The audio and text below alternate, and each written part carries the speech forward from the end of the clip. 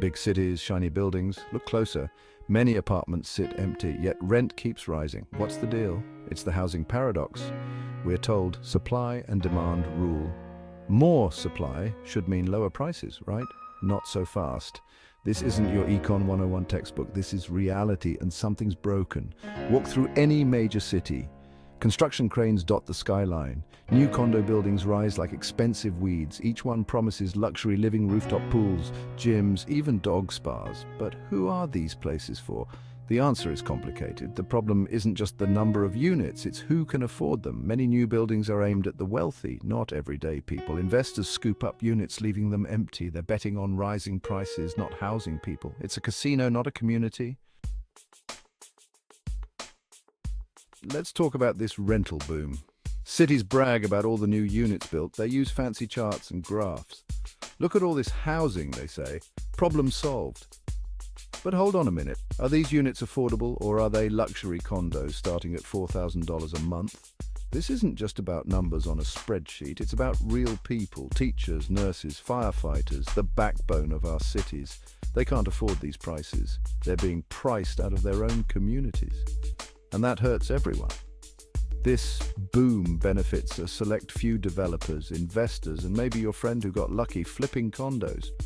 Meanwhile, regular folks are left scrambling. They're forced into cramped apartments, long commutes, or worse, homelessness. This isn't a housing boom, it's a housing bust for the majority. Here's a newsflash: building more luxury condos won't solve the housing crisis. It's like putting a band-aid on a broken leg. We need to address the root problem: affordability. People need homes they can actually afford, not empty investment properties. Governments love to talk about housing starts and building permits. They throw around numbers like confetti, but they often miss the bigger picture. It's not just about quantity, it's about quality and affordability. A city can have thousands of new units, but if they're all out of reach for most people, what's the point? We need to shift the focus from simply building more units to building the right kind of units. Units that are affordable for working families, seniors and students. Units that are close to jobs, transit and amenities. We need to build communities, not just concrete boxes. Section 4. Data delusions. How stats hide the real housing crisis. Governments love their data. Charts, graphs, percentages, they're obsessed. But sometimes the numbers don't tell the whole story. They can even be misleading. Take vacancy rates, for example. A low rate might look good on paper, but it doesn't tell you about the hidden vacancies, those empty luxury condos bought by investors. Then there's the average rent. This number gets skewed by those same luxury units. It makes it seem like rent is more affordable than it really is for most people. These averages mask the real struggles of everyday renters. It's like measuring the average temperature of a hospital. You'll miss the patients with fevers. We need to look beyond the surface of the data. We need to dig deeper and understand the stories behind the numbers. We need data that reflects the lived experiences of real people, not just the profits of developers. Only then can we start to address the true scale of the affordability crisis. Section 5. The Condo Kings: How Real Estate Developers Game the System. Let's talk about the big guys, the real estate developers. They're in the business of making money and they're good at it. They know how to work the system, lobby for favorable policies, and maximize their profits.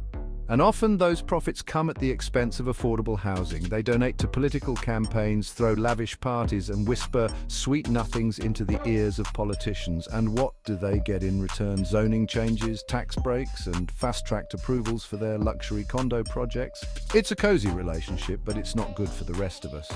We need to shine a light on this cozy relationship and demand better. We need to close loopholes that benefit developers and enact policies that prioritize people over profits. We need to make it clear that housing is a human right, not a commodity to be traded for profit. Section 6. Building a Better Future: Policy Solutions for Affordable Housing. Okay, enough doom and gloom. Let's talk solutions. We need bold action to tackle the affordability crisis. First up, inclusionary zoning. This means requiring developers to include affordable units in new buildings. No more luxury towers for the privileged few. Next, let's invest in social housing. This means building and maintaining housing that is truly affordable for low and middle income earners. We need to stop treating housing like a luxury. and start treating it like the essential human need that it is. And let's not forget about tenant protections. We need stronger laws to prevent unfair evictions, exorbitant rent increases, and unsafe living conditions. Renters deserve respect and security, not the constant threat of displacement.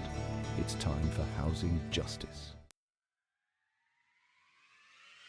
Section 7, time to act. No more excuses on housing.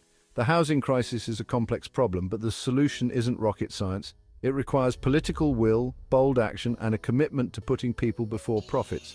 We need to stop accepting the status quo and demand better for ourselves and future generations. This isn't a partisan issue.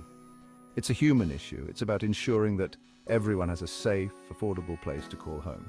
It's about creating communities that are vibrant, diverse, and inclusive. It's about building a better future for all. So let's get to work. Let's contact our elected officials, organize in our communities, and demand change. The time for excuses is over. The time for action is now. Let's build a future where everyone has a place to call home.